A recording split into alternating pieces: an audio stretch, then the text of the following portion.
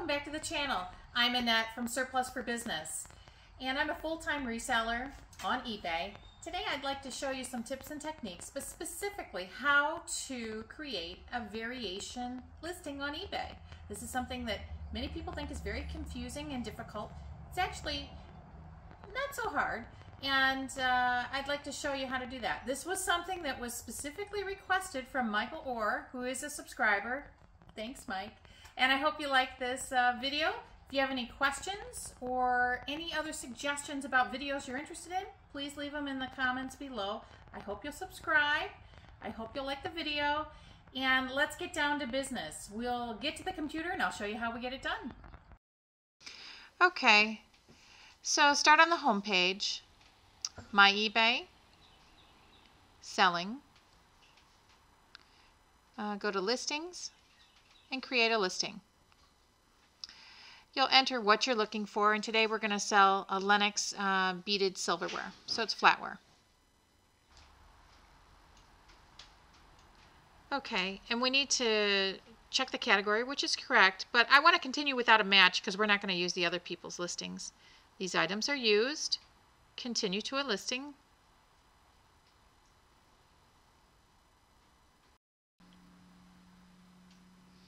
Okay, now we're going to look over this, and I want to make sure that the variation is on this page because it's not on every single page.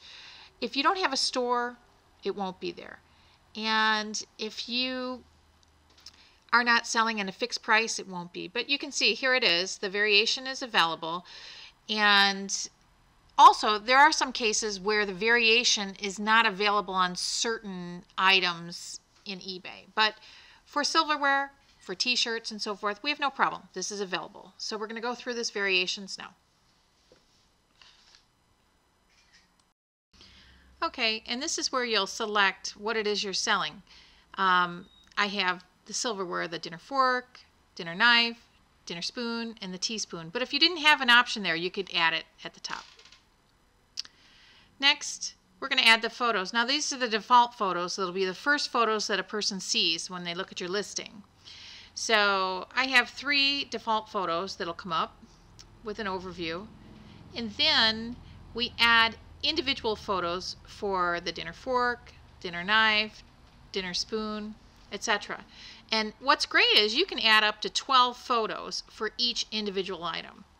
So I'll put the dinner fork photos on. And here they are coming through. And then I have a couple more shots there I'd like to put in. And then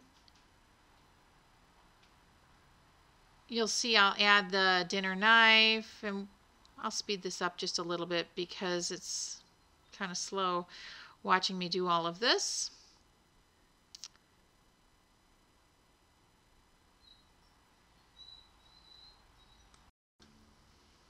And you know, having the opportunity to add all these additional photos is awesome. So you can really have a lot of different pictures. Next, you'll see the combinations down below that I have the dinner fork, knife, dinner spoon, and teaspoons. You can enter how many you have, the price, the SKU, and if you have that, and if there's a mistake, you can delete it also. So I have 4 dinner forks, and for simplicity, let's make it $4.95 on all of these. I've got 4 of each.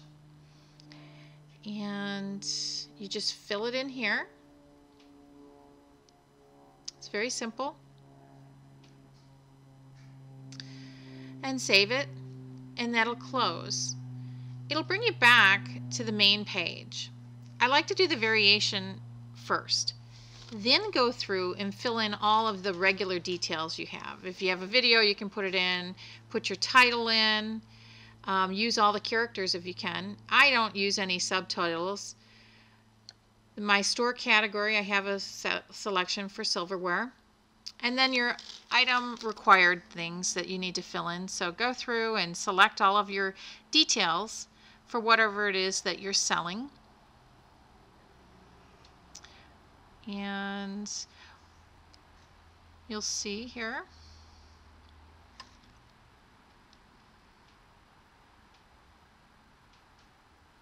There's not an option for everything, but it's pretty good. And then you'll see the variations are listed there. The price, there's 16 items because I had 4 times. Enter your description. And for this, I use a flat rate shipping, $5 for each item, $1 more. So I have to modify that on the shipping details. And I just select that I don't know the details and make it a flat rate. For silverware or maybe even a t-shirt, that might be a great deal to do for you. And I'm going to ship those first class. I don't promote the listing. I don't do any of these add-ons. I seem to have pretty good success rate, so I don't feel I need that. And then just go ahead and list it. Well, I'm sorry. Let's take a look at the preview. And you can see, but in the preview, you're not able to pull down the tab to see the options, but that's what it'll look like. And then we'll go ahead and list it. It's generating and it's live. So now that we've got it, let's take a look at it. We'll view the listing and you see the overview photo, which is nice. People can select what they want. A dinner fork, I have 4 available. The price, I ship internationally, it's all in there. And we have successfully created a variable listing. And this is a really great feature. I hope it'll make your life easy and you're able to create these. Thanks for watching. Well, we completed that video, and I hope you now understand how to create variation listings on eBay. They're not so difficult. Thanks again to Mike for the recommendation. Others, if you have any interest in learning different things, please leave a comment down below. I hope you'll subscribe. I hope you'll like, and we look forward to seeing you again. Thanks again.